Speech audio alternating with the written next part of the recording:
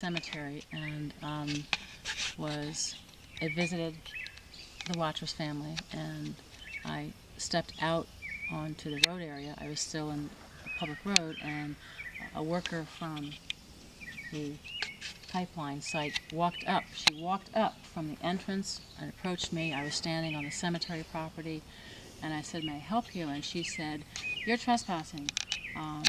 The cemetery is closed." And I said, "Excuse me?" And she said, "I happen to know when the rope is over, it's closed for the day." And I said to her, "This is my hill. This is where I live. How dare you tell me I can't visit the gravestone of the parents of the man who built my house in 1857?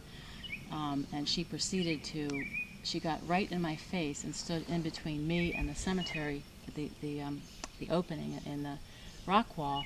And she said, "We've brought jobs to your community." And I said, "Don't go there with me. Get out of my face. You have, this facility will ruin my air.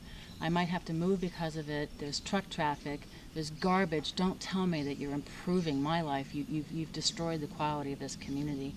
And she just stood and looked at me, and I said, "What is your name?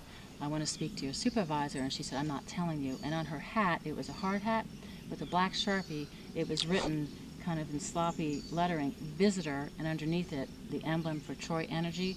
So I said to her, "Okay, Visitor Troy, you tell Helen Humphreys from Williams that Rebecca Roeder will visit this cemetery anytime she pleases." And I don't remember exactly what I said. I was not disrespectful, but I was really upset. I felt violated that this person who doesn't live here could tell me I can't visit a place that has been sacred to me since 1986. And I think I was yelling at her, "Get out of my face." And I know I was pretty emotional. And an older man with a Williams hat was walking up from the site. And I turned and looked at him and said, "Okay, you're Williams." And I said, "Get this Visitor Troy out of my face. And she cannot tell me I can't visit this cemetery. Just get her out of my face." And I think he wanted to get her away from me because he could see I was pretty pissed.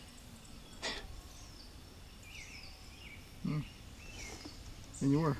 I was pissed. I was beyond pissed. And then I cried in the car. It's emotional. It's very emotional. Yeah.